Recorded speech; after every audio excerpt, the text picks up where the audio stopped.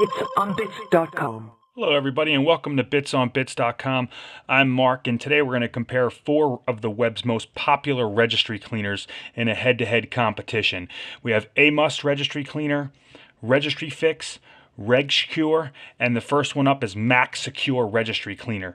This is version 6.0.0.33 and we're running this test on a Dell 4550 running Windows XP. This one ran the fastest out of the entire 4. 7 minutes and 2 seconds was the length of time it took for it to run. It found 3,595 errors. So it ran fast, it found a lot of errors, but with that speed, I'm curious at what depth it was really looking. So that's the review for Max Secure. Next up, Amust Registry Cleaner. This is version 3.5 and it ran 27 minutes and 53 seconds. So it was the second longest in our test. It found 899 errors.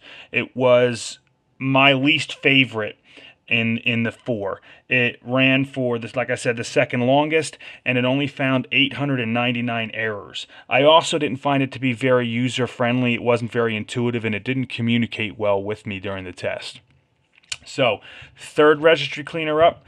This is Registry Fix. Registry Fix version 6.2. It was the longest of all 4 that we tested. It ran for 33 minutes and 48 seconds. It found 1,762 errors. So it found the third most amount of errors, but it also took the longest to run, and it took a really long time to run. This is obviously a condensed version of it running, but it was my least favorite. This is version 6.2.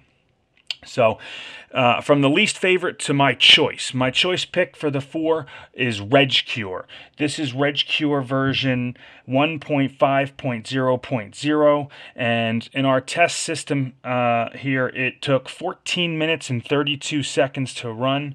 It found 1,328 errors. So it did the best job of cleaning this system.